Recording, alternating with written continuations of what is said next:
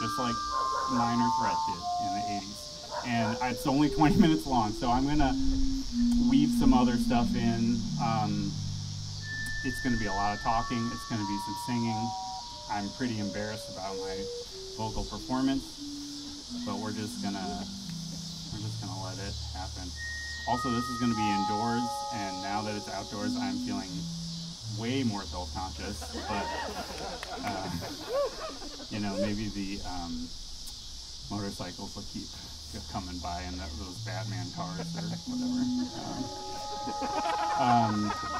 I'll try to announce stuff as it comes. There's going to be some covers. There's going to be some classical music with a twist.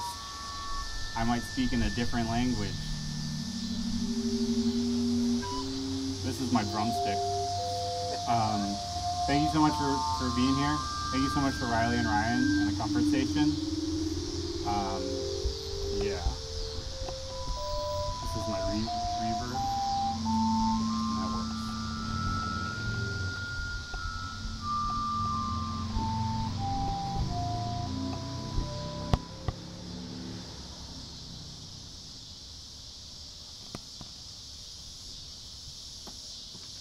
How to speak French. Say bonjour. Say bonjour. Say enchanté. Say enchanté. Say enchanté to your friend's French boyfriend, even though you met him a week ago and you've been hanging out nonstop. Say enchanté to your friend's French boyfriend and have it be the last thing you say to him, not the first, so he has to correct you. Feel embarrassed about your mistake. Feel embarrassed about trying to speak French to a French person. Get on a plane and go home. Forget most of the French you've learned since you were 5 years old. Blame it on 9/11. Tell your friends, yeah, I was supposed to go to France on a grade school trip, but then 9/11 happened. Say 9/11, like that's what they call 9/11 in French. Say 9/11/1990-11, which is sort of like saying 1990-11, because the only years that sound right to you are from the 20th century. Say, thank God it wasn't 9/17, I wouldn't remember how to say that in French. Say every word containing I-O-N that you hear on news radio.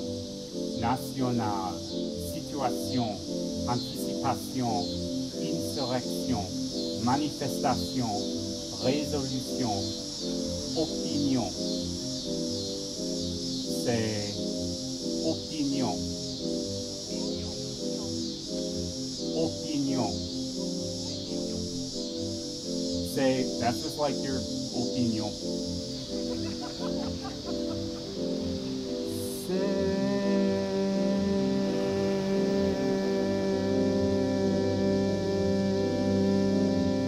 quotation. Just say it out loud to see how it feels. People say, don't say this, don't say that. Just say it out loud, just see how it feels. Say motifs, not words. Motif, pas mot. Pas moi. Say moi. Say, c'est moi. Say, c'est moi, le trésor d'art chinois. Tell your friends, actually, it's la COVID. They did a story on NPR about it. Say that literally everything is magnifique, superbe. The most important work since le sacre du printemps.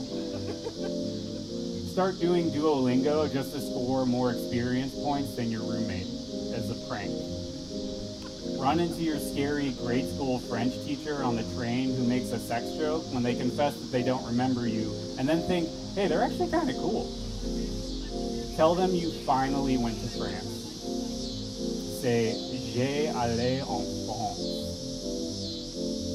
Say, j'ai allé en France, and have them correct your misconjugation of the verb. Feel embarrassed about your mistake. Feel embarrassed about trying to speak French to your French teacher. Get off the train and go home.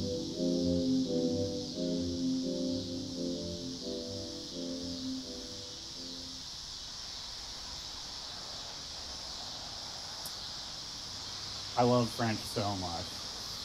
I love speaking French. I'm not good at it, and I don't remember anything, but that's why I wrote that.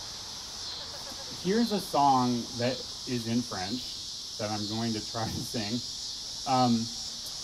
You know when you go to like the opera or you watch like a musical in another language and it sounds amazing, and then you read the subtitles and it just looks so stupid in English?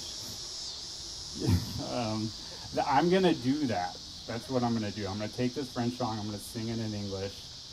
I'm going to have my settings here.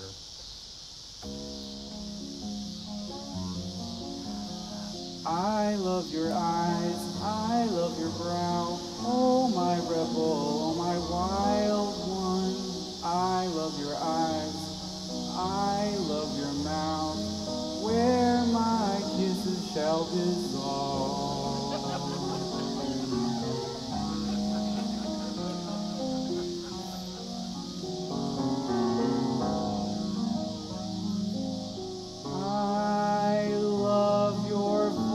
I love the strange charm of all that you say.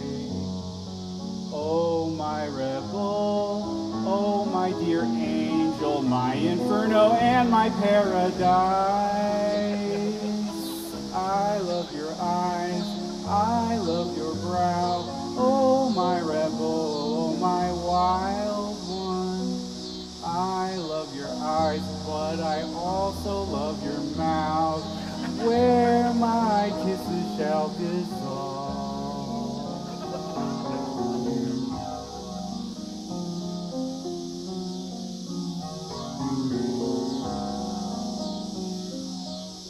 I love all that makes you beautiful, from your feet to your hair. Oh, you object all of my vows, oh my wild one, oh my rebel. I love your eyes, I love your brow, oh my wild one, oh my rebel. I love your eyes, I love your mouth, where my kisses shall dissolve, where my kisses shall dissolve.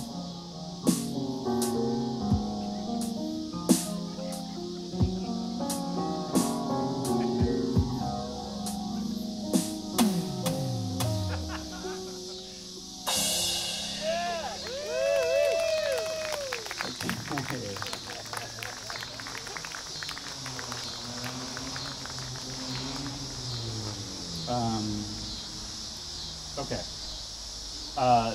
This song is dedicated to Tadino's Pizzeria because that's the pizza I grew up on as a child, and they just closed and nobody told me about it, and I'm really sad. I think it's turning into another pizzeria, but I don't know. It's still, it's pretty devastating.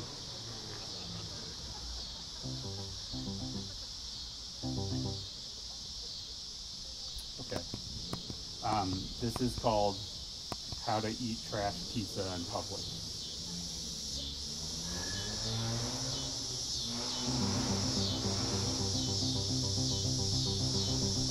Find yourself downtown at a very busy intersection. Find one of those solar-powered trash compactors. Find a pizza box from California Pizza Kitchen on top of the trash compactor, too wide to fit in its mouth. Find 3/4 of a pizza box remaining inside the pizza box. Shit. Find blessings in these thy gifts for which you are about to receive from thy bounty.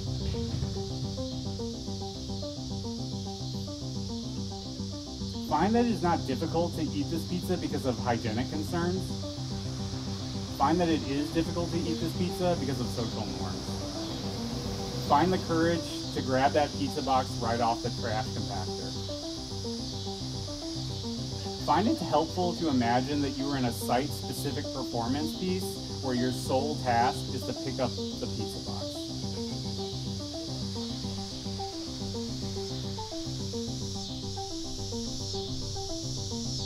Find yourself approaching the pizza box slowly as you would an ancient artifact. Find yourself looking straight ahead, making no eye contact with anyone as you slowly lift the pizza box off the trash compactor. Find yourself holding the pizza box for one solemn moment. Find yourself holding the pizza. Find yourself holding. Find yourself holding. Find yourself.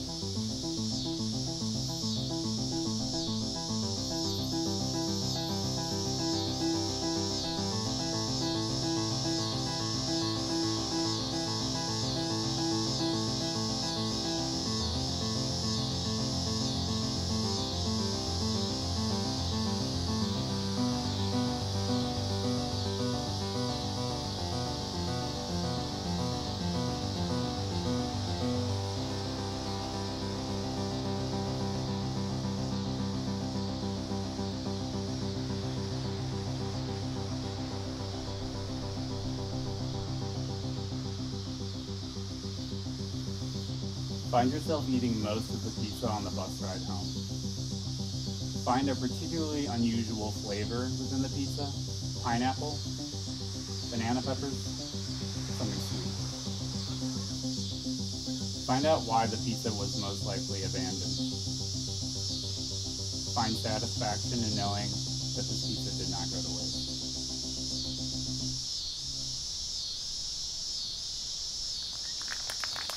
Thank you.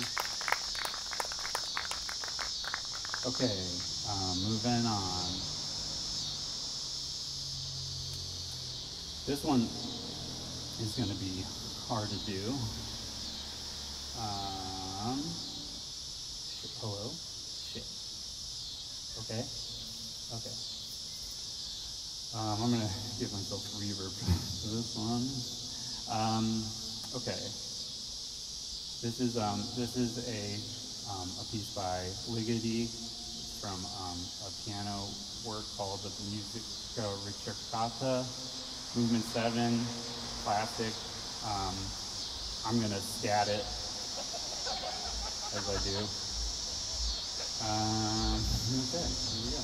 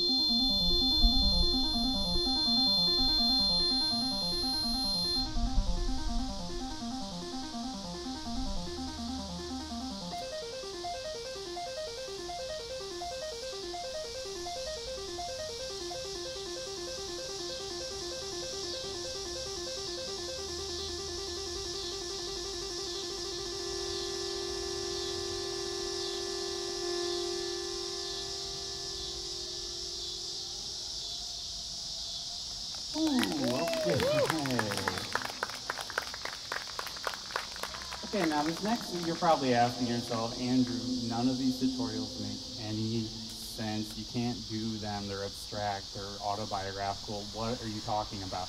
Well, that's where you're wrong, because this next one is called How to Open a Portal with a Friend. And I have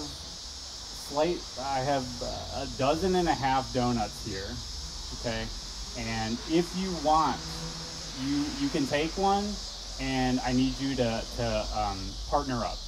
I know that maybe is scary right now, so you don't have to, but if anybody wants to, I've got these donuts. I dropped a few on the ground, but I threw those ones away. Oh, I'm gonna stay back here actually. But if you want a donut, you can take one for this next one because it's interactive and it's really good. These ones are vegan. These ones are not. I didn't get any gluten-free because they're too expensive.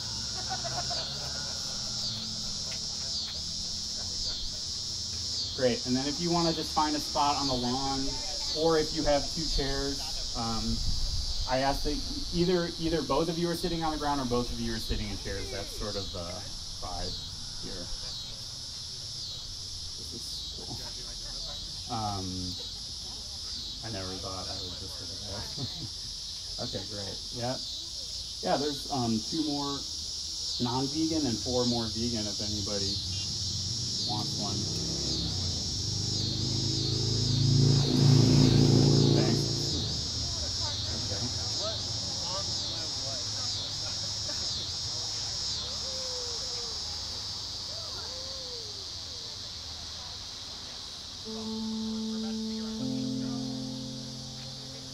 Oh.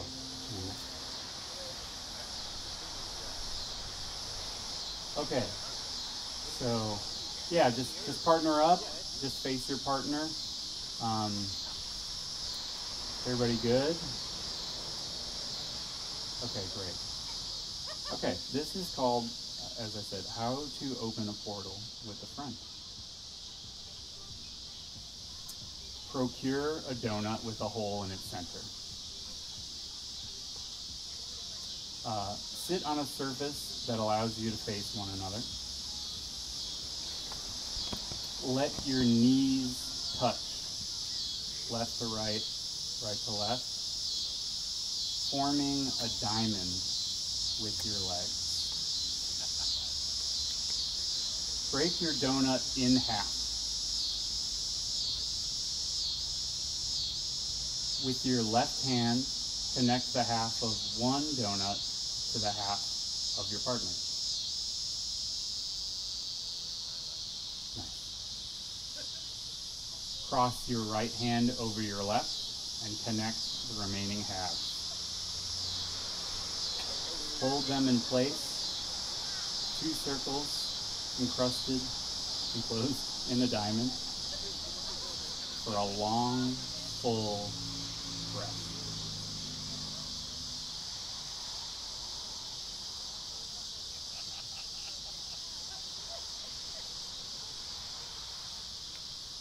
Eat your way to the other side. Eat your way to the other side. Eat your way to the other side. Eat your way to the other side. Eat your way to the other side. Eat your way to the other side. Eat your way to the other side. Eat your way to the other side. Eat your way to the other side.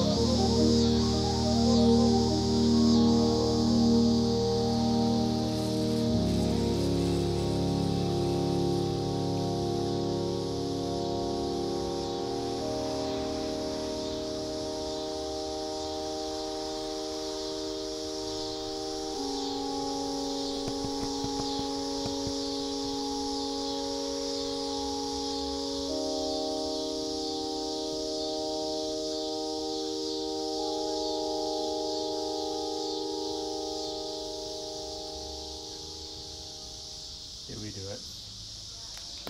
Yeah! Amazing. Never been done before. Okay. The next one is, oh God.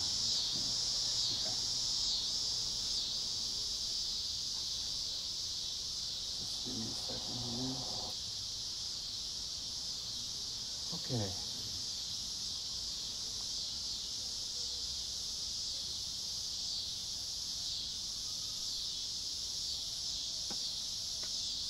How to sleep with your arms above your head.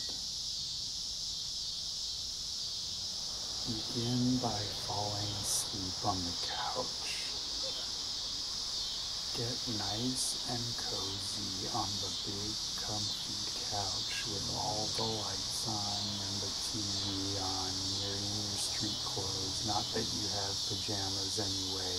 You didn't brush your teeth and maybe your hair tie is still in and you're not sure if that's what's causing the bald spot at the crown of your head, but you're too tired to take it out and you've lost track of your glasses and it's only a matter of time before you pass out with them on your face and bend the hinge, and the next time they fall off your face, the right temple breaks off, and it'll be right before your big bike trip around Lake Michigan, so it's not enough time to get a new pair. You have to ask your roommate to solder the metal back together, and it feels pretty solid. You just can't fold them up anymore when you take them off, but that's not really an issue, because you seem to fall asleep with them on all the time nowadays, but they're loose on your face, that's for sure. So by the time you bike 300 miles to a grimy gas station bathroom in Sturgeon Bay, Wisconsin to take a dump in an actual toilet with actual running water and you stand up to wipe your ass? Who does that, by the way? How many adults stand up and hover squat over the toilet to wipe their ass? Is that why your thighs are so ginormous, or is it from all the biking? The glasses slip right off your ear and onto the floor and directly under the doomed urinal, and yes, just as you predicted, the right temple snaps off again and you have to duct tape it to the frames for the rest of the trip.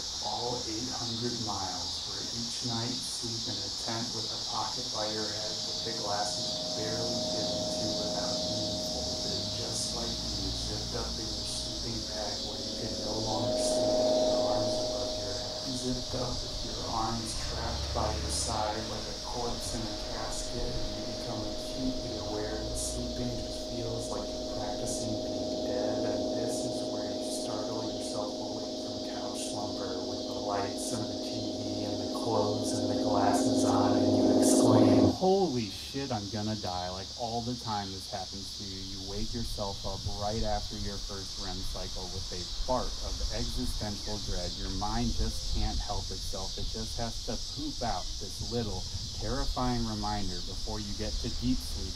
And now you have to find a way to distract yourself into being comfortable again, like taking your pants off, like muting the TV, like pretending you're asleep, like sleeping with your arms above your head.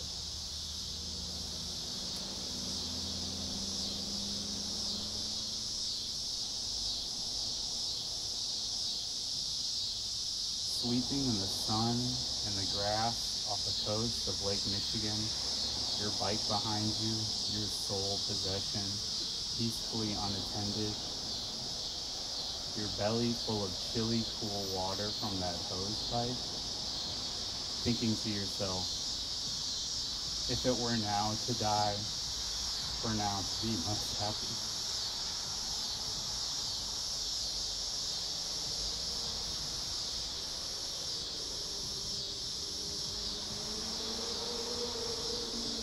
That was your feeling?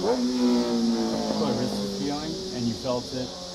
You were convinced as strongly as Wolf meant Clarissa to feel it. Begin by falling asleep on the couch and forget the rest until tomorrow night.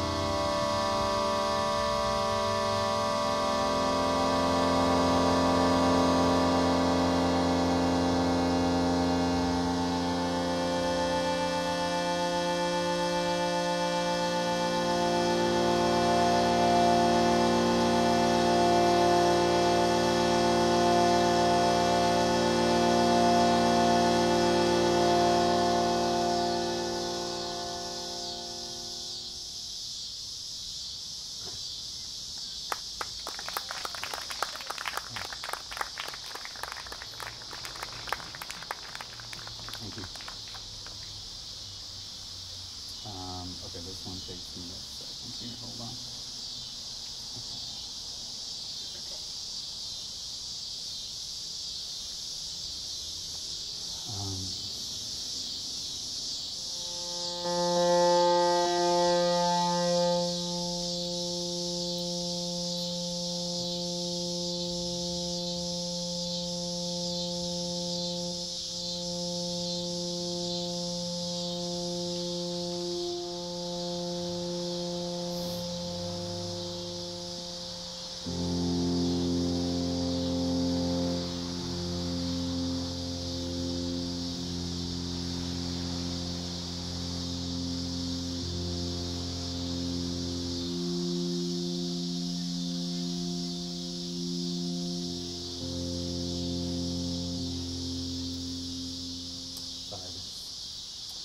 Didn't save the settings. Okay.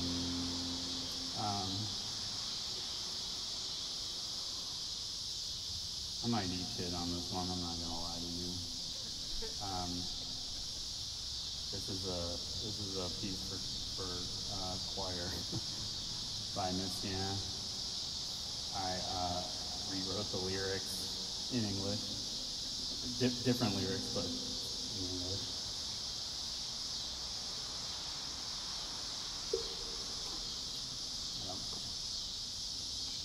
There's 3 more donuts left if anybody wants them. Okay.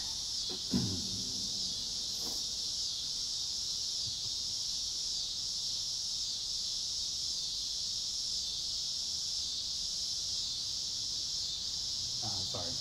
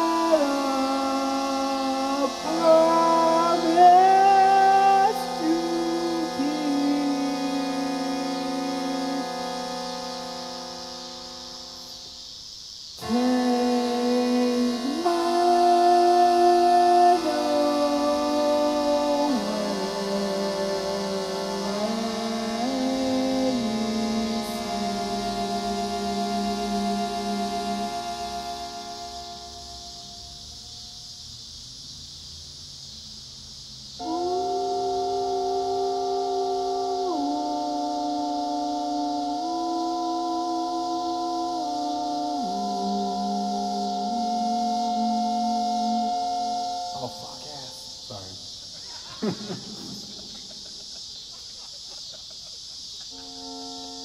the wrong button.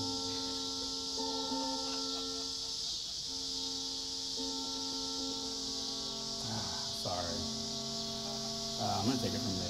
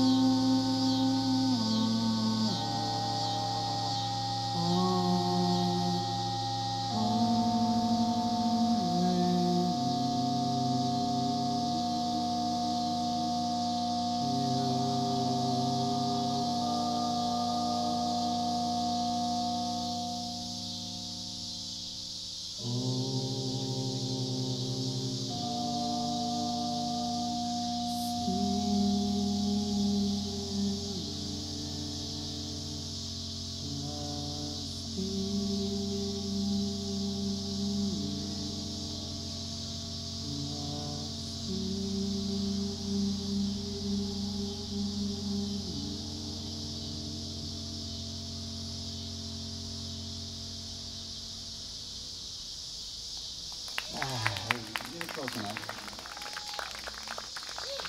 Okay, last one for the evening.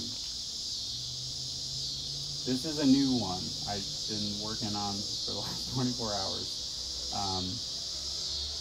It's called, it was inspired by my job. It's called How to Fall Asleep at Work. Perhaps you can relate.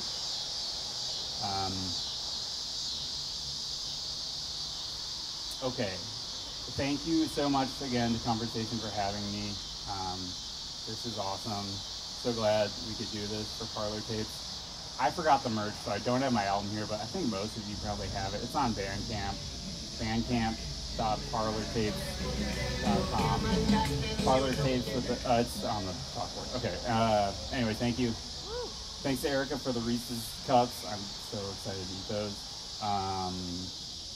Stick around after the show, hang out. This is How to Fall Asleep at Work. Oh, it starts with just me. Thanks, Amanda. 1, don't drink coffee. Work in an office that regularly offers coffee, but do not drink it. You drink whatever you find from the Whole Foods donation pile for your job's after-school program. 3, sit at your desk and think about what drink you're going to pick for your snack break. 4, ignore the insidious heat seeping in through the single vent in your office. 5, consider the blue energy drink that looks like Star Wars milk. 6, note that a single bottle of this bougie blue milk is $7, except that you're getting it comp because it's for the kids, but the kids can't drink it because there's too much sugar in it, so you have to drink it or it's going in the trash. Realize that a lot of the sugar you consume is under the pretense of, if I don't, it's going in the trash. 1, don't drink coffee for your entire life, but 2, drink the blue Star Wars milk that has way more protein and sugar and nutrients than you could possibly need at this job where you basically just 3, sit and look at a bright screen all day. 4, just enough hours to warrant full-time pay with no benefits. 5, convince yourself that the real benefit is the ability to set your own hours. 6, construct a naively ambitious schedule where you clock in at 7 every morning so you have enough time for your little art projects. Should you follow this schedule, either you will go to bed early every night, or you will stay up way too late video chatting with strangers, and by the middle of the day, 1, don't drink coffee. 2, do drink up the whites of the fluorescent lights and the blue-greens of the computer screen as you sit in your tiny, natural, lightless office trying to count and arrange numbers. 3, let your face sink into your palm. 4, ask yourself how an enclosure with such little ventilation could have ever been a film projection room. 5, think about if the projectionist ever slept on the job. 6, put your headphones in and listen to Blue 7 by Sonny Rollins. Recall that this is the era of Spotify when the app's banner photo is a kid napping on a skateboard with his headphones in. A reminder that you can nap just about anywhere so long as you, 1, literally drink no coffee. 2, try to count the number of pastries you've eaten from the break room. Can you justify going back for another? 3, let your palm sink into your elbow. 4, take note of when your coworkers are out of the office, probably because it's too hot. 5, compare the heat of the office to the heat of your laptop when you take it to bed with you. Which one feels worse? 6, imagine that being thrust into randomly generated video chat rooms is probably what 7 minutes in heaven feels like. Either something magical happens or you fall asleep. Don't count how many hours you'll need for your REM cycle, just pick a number that sounds good to you. 1, your professor used to roast his own coffee beans. Did he struggle to stay awake in class? 2, recall a sluggish day in music theory, resuscitated by an anecdote. Gunther Schuller wrote an essay that detailed how Sonny Rollins' saxophone solo was, note by note, a structurally orchestrated masterpiece, and it scared the musician out of reading reviews about himself. 3, remember nothing else from that day except that your elbow was probably, as it is now, collapsing into your desk. 4, the heat is blasting and you're all alone.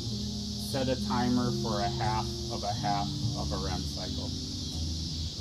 5, consider laying under your desk to avoid direct contact with the lights. 6, imagine Sonny Rollins trying to fall asleep. Shaken, superstitious. Did I play the 7th because I wanted to or because I had to? 1, find yourself in Chinese class 2 mornings each week. So much for the schedule. 2, recall your friend telling you she recently dreamt in a foreign language as to confirm that she was now fluent. 3, let your desk sink into the dark green carpet. 4, heat is the result of energy expended. 5, allow the Spotify browser to serve as your nightlight, a black and green color scheme. 6, perpetually in dark mode, which makes sense. 7 times out of 10, we listen to our music at night. The only light remaining is the screen of the laptop, cycling through visage after visage